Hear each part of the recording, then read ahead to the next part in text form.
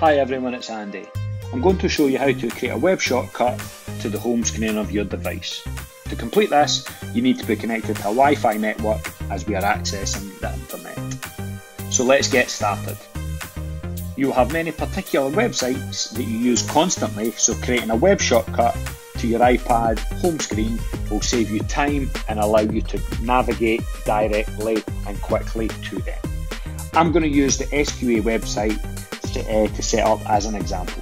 So first thing I need to do is tap on Safari, and once I'm in there, click on the blue plus to create a new tab.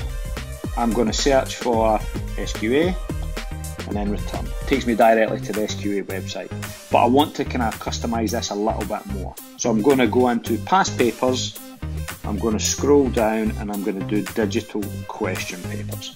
So once I am directly at that digital question papers site, I want to add this one directly to my home screen. So I'm going to click on the blue share icon in the top right, which is the blue square with the blue arrow.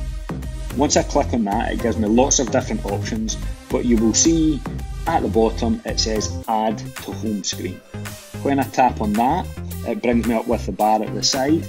Now I'm going to change the name, which is the top one, so I'm going to double click on that and I'm going to select along, and I'm just going to call that digital question papers. So once I'm happy with that, I'm going to hit add, and as you can see, the last icon now is digital question papers. So that has me created a web shortcut directly to that part of the site that I'm able to then use as an app. I hope this has been helpful. Thanks for watching.